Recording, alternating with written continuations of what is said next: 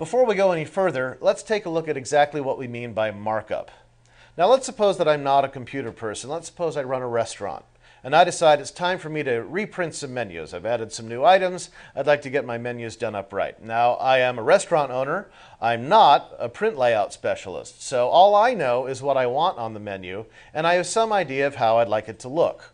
So I hire a professional printer and I'll give them the information on my menu right here.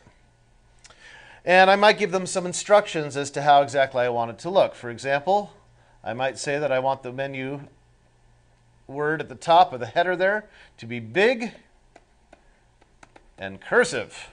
Now I'll leave them a little note on my mock-up of my menu saying I want that big and cursive. And I'll say that I want this to be a list with bullet points, fancy bullet points.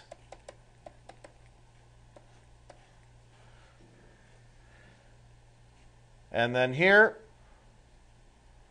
I might say that this fine print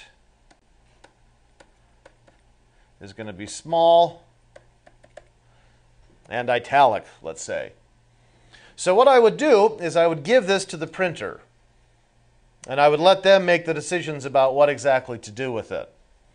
Now, there's a separation here. There's the content, the actual information that goes in the menu, and then here's what I've marked up. Information that's not really supposed to appear in the final product, but offers some guidelines as to how the final product is supposed to be handled. What I expect to get back is something that looks a little bit like this. Okay, here's my big cursive menu heading. Here's my fancy bullet points. Here's my small italic fine print. What I don't expect to get back is something like this, which includes my content as well as my markup. Okay, here's my content. This is the markup, and it somehow ended up in my final product.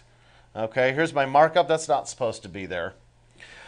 Now, obviously, it's very doubtful that any professional human printer would make this kind of mistake, but it's the sort of mistake that a computer is very capable of making. And it's due to the nature of computer information that we'll be going over. But it gives us some idea of the nature of markup. It creates different sections of a document so that we can provide different instructions as to how to deal with them. Here is the same menu example. It's got exactly the same content, but now I've included some XML markup. And I've done it in kind of the way the computer would see it, in a linear fashion.